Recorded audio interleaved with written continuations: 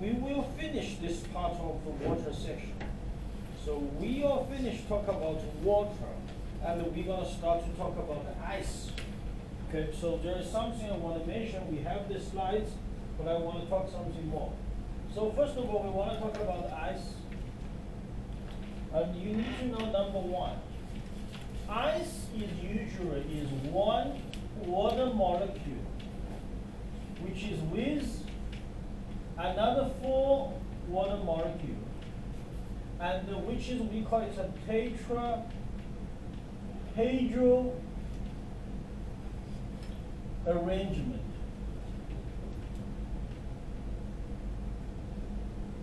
And I'll show you, okay, tetrahedral arrangement.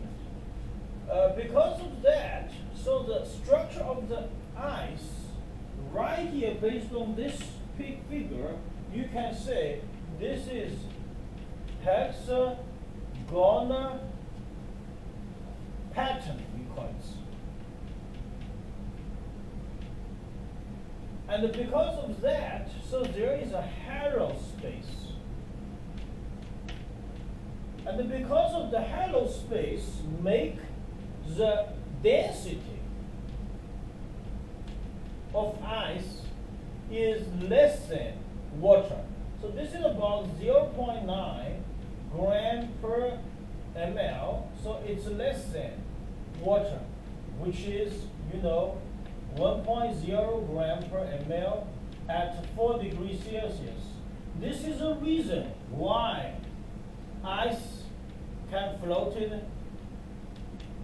the water, and it becomes ice water.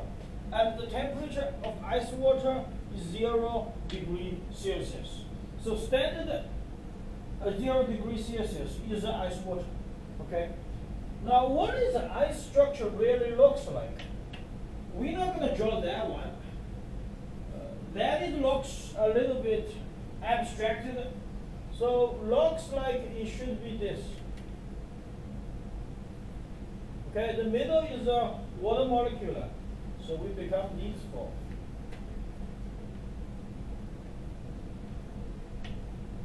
Okay, that's 4 water molecules. Now, each one of them will be looks like is oxygen, hydrogen, and hydrogen. Now, what's the angle right here? The angle is 109 degrees. What's the distance? 2.76 nanometer. Okay, then we have another. Let's draw this one a little bit large. When we draw this one a little bit large, this will be a water molecule. And then we have another right here. Okay. Now, what is the distance from here? When you see here, the distance from here is 0.96 nanometer. Now, what's the distance from here? This is already mentioned. This is 2 point. Now, what's the distance right here? 1.8 nanometer. Okay? That's a 1.8 nanometer is a hydrogen from a water molecule to the oxygen from another water molecule. Okay, now from the mass, or we say it's a chemical mass standpoint, we have an oxygen. So one water molecule with 4 water molecules. So if there is no restriction,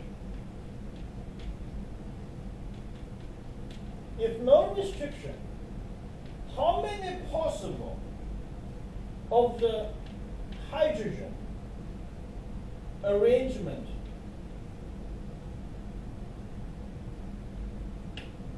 in water, in ice? It is 4 times n. That n equals number of water molecule. But in the ice, there is a restriction. The restriction is 2 hydrogen must combine with 1 oxygen. Therefore, how many possibilities will generate? Is 3 divided by 2 times n hydrogen arrangement in ice. You don't have to know. We don't want to get a bottom of that. This is like a chemical structure from the chemistry. So our textbook, we should just tell you the conclusions about it. If there's no restriction, let's say there is a 4 water molecule in the ice.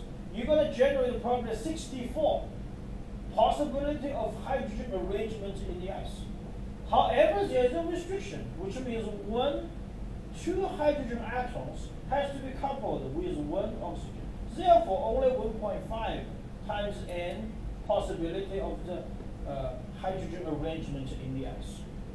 Okay, so this is something I want to mention besides what we talk about ice structure. Now, I want to mention something else. Is we mentioned it before. If there is ice, let's say we have a snow in there, okay? In the snow. We wanted to melt it. What are we going to do?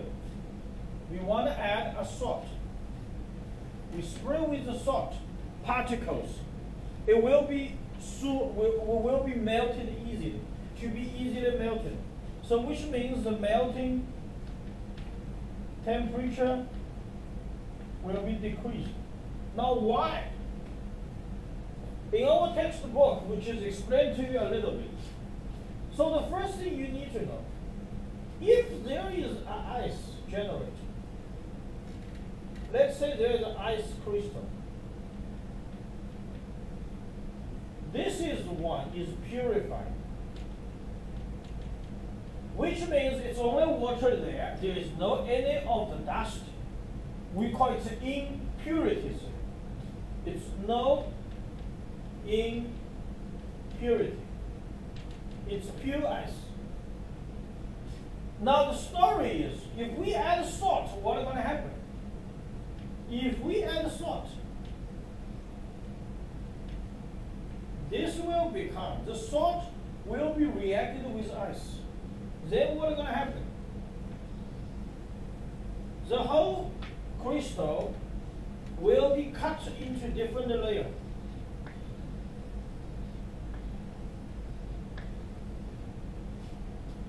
Because there is an interaction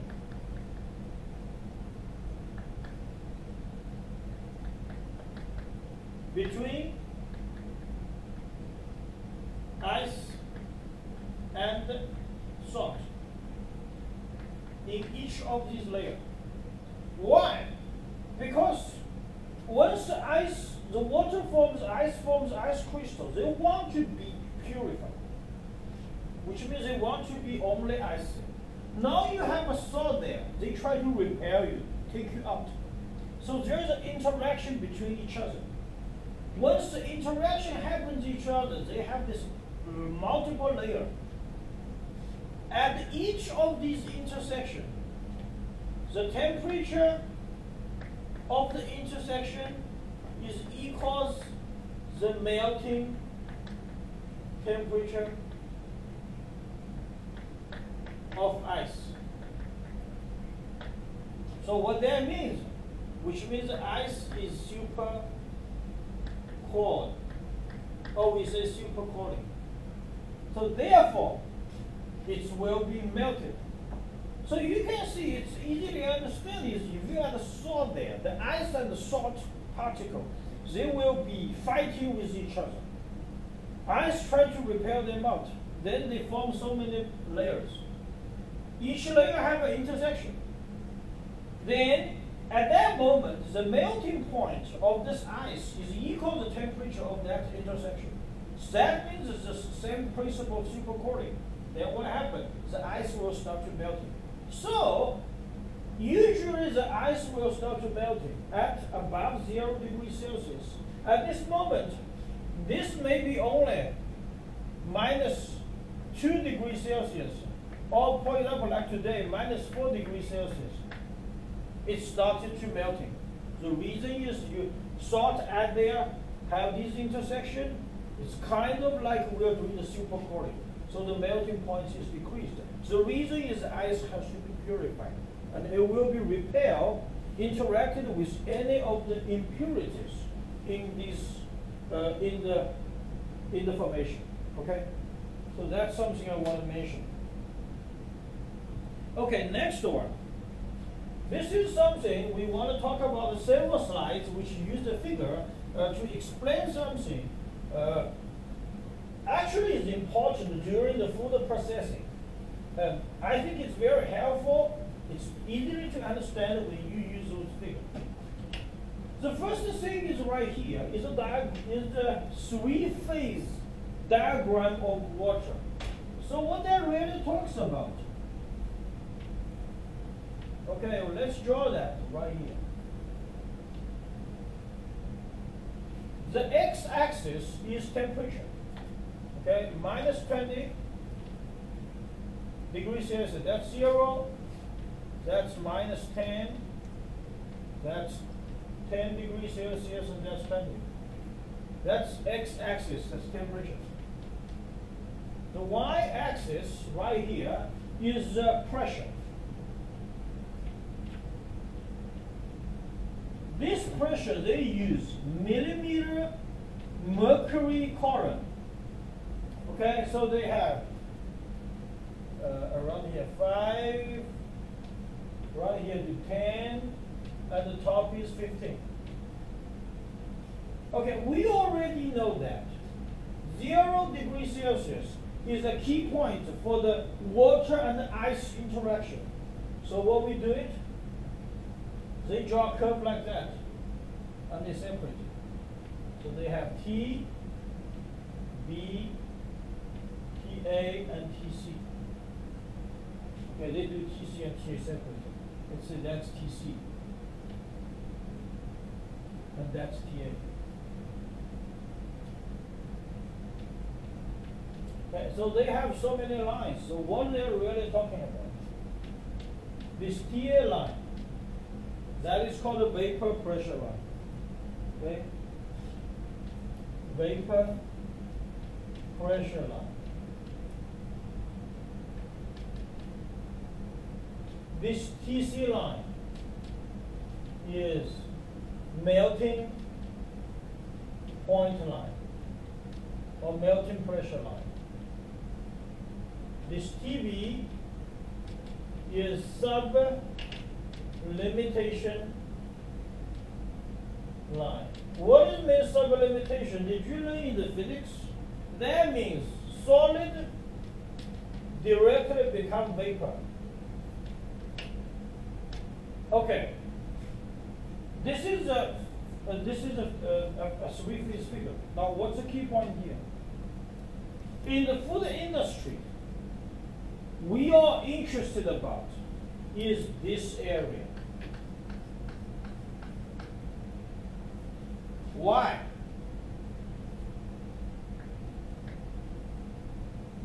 Approximately corresponding to the y-axis is 4.8 millimeter mercury current and approximately 6.2 meg bar, the pressure. As long as the temperature is below 0 and the pressure is less than 7.8 millimeter mercury current, so okay, so the condition is, as long as temperature less than 0 degrees Celsius, pressure less than 4.8 millimeter mercury current and around 6.2 meg bar, what's going to happen? The solid will be directly become vapor. This is a principle of freezing or freeze drying.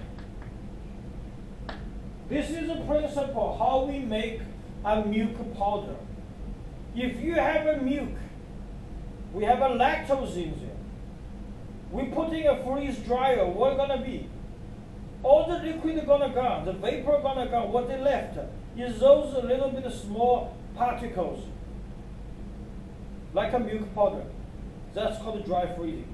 We have those machines, the dry freezing machine. It's a little bit expensive. That's the principle behind that. Okay, so that's why this table is in this figure. These we don't care about all these. Right here, this area is much important. That's dry freezing. The principles of dry freezing. Okay, that's what I want to talk about this one. Now, this is easily understood because we have a hexagonal pattern. We say tetrahedral arrangement. So the fruit products does not matter it's liquid or solid. It will be increase the volume when the temperature decreased, especially in the frozen status. This table 1 showed you strawberry juice, vegetable or fruits juice strawberries. The volume will be decreased approximately 3.0 to 8.3% if the temperature is decreased from 70 degrees Fahrenheit to 0 degrees Fahrenheit. Now 0 degrees Fahrenheit is very low, maybe -5 degrees Celsius. 70 degrees Fahrenheit, about 20 degrees Celsius. So kind of from room temperature to the freezing temperature, the volume will be increased. That is not really good sometimes, because we don't want the volume to be increased. When the volume increased, the texture or the quality will be decreased. So what the industry usually they do, sometimes they add some of the sugar there. For example, they add sucrose. Because when you add in the sucrose, the volume increase, this phenomenon will be decreased or even like diminished. You will see that with the increasing concentration of the sucrose, the volume is decreased. When the sucrose almost reach 60%, the volume will be the same even you freezing. Okay, and if you're more than that, 70 degrees Celsius sucrose, the volume even decreased. We don't want that. Okay, this is just to give you an example. You're not really every product you're going to add sucrose. It's going to be very sweet. So just let you know, you can add sucrose there. The volume could be keeping. Okay, so that's some example. Okay, this is what we're going to talk for a couple of slides about the crystal, about the glass forming, glass forming.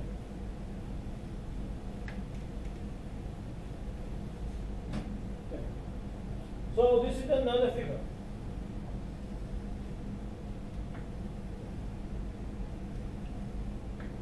This is FP.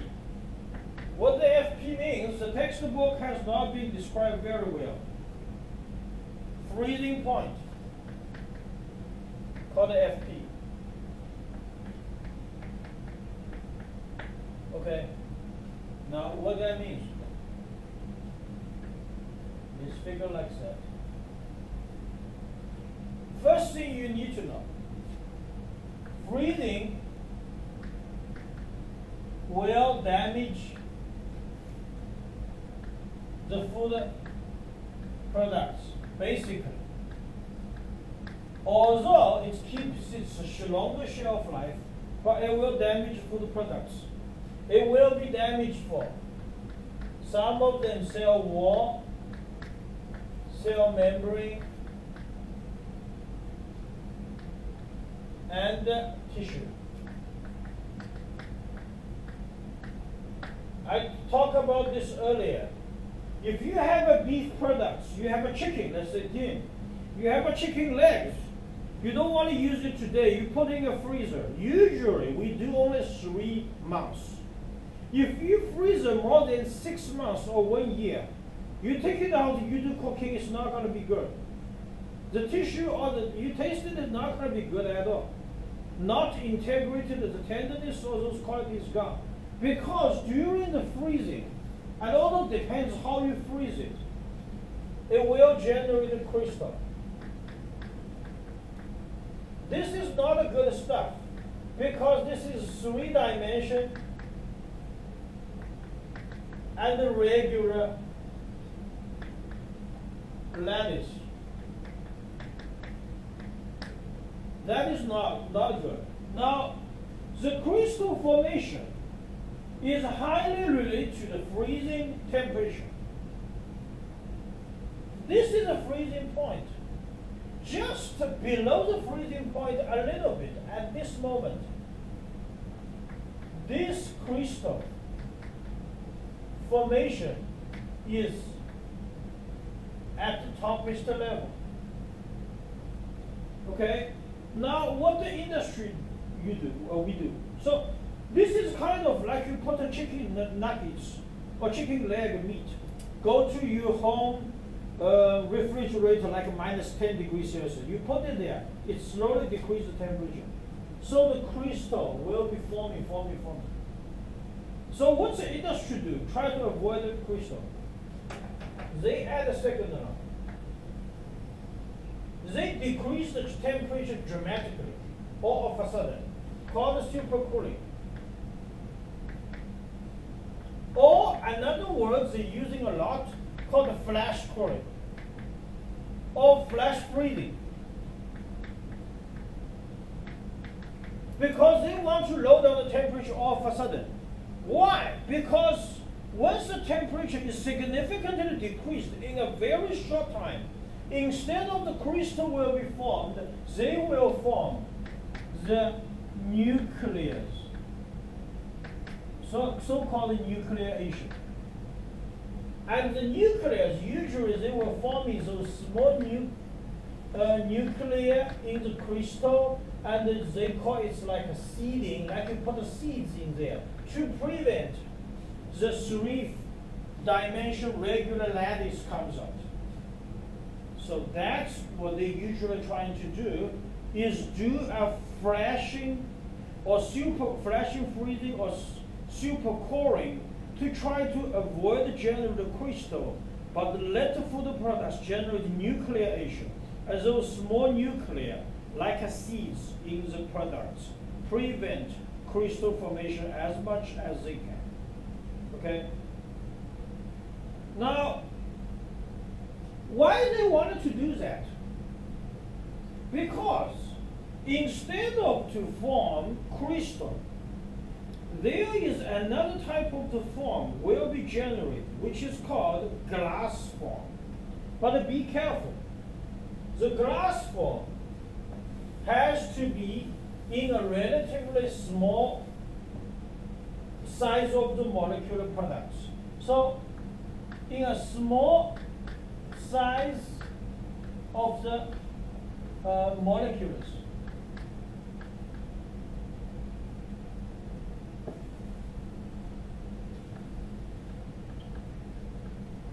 Let's say sugars. The flash freezing could create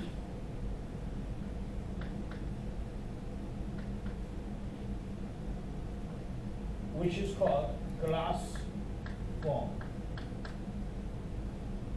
Glass form, this is called AQUEAS, aqueous status. It is irregular. The damage will be limited. Okay. I want to make sure this. Sorry.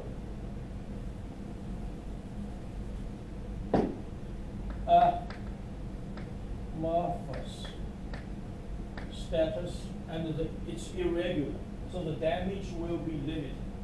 Now, what they do? It's another figure.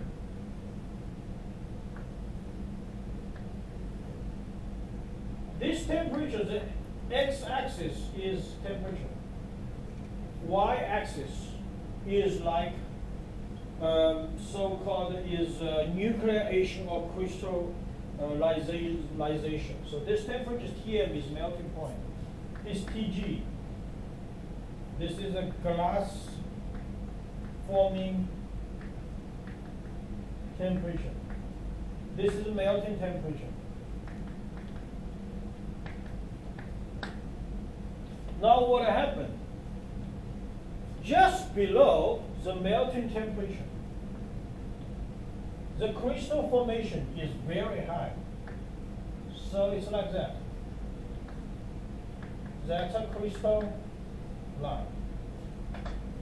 Once you use a flashing, freezing, or supercooling, the temperature dramatically decreased. At the temperature, which is called glass forming, the crystal forming will be limited, and the most of the dominant is nucleation. The nucleation will be contribute to have a glass forming. So this is nucleation line. Okay. Now, when the temperature will reach the maximum crystallization rate, which is another line, right in the middle. Right in the middle, this is the maximum crystallization rate.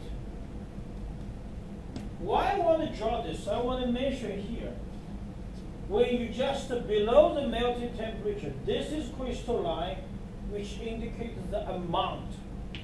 How many crystal will be had? What is mean in the middle of this temperature? At this temperature, the rate to generate the crystallization is the maximum. You know the difference between amount and the rate. Rate is like a speed, like how you drive a car, how fast it is. Another one, which means how many distance you already drive. Is that right? You drive the 100 miles does not mean you're driving very fast. Does not mean you're driving 100 miles per hour. You can drive only 10 miles, but you're driving really fast. You can reach 150 miles per hour. So I just want to mention the difference between the line here. This is a rate, and that is amount. Okay.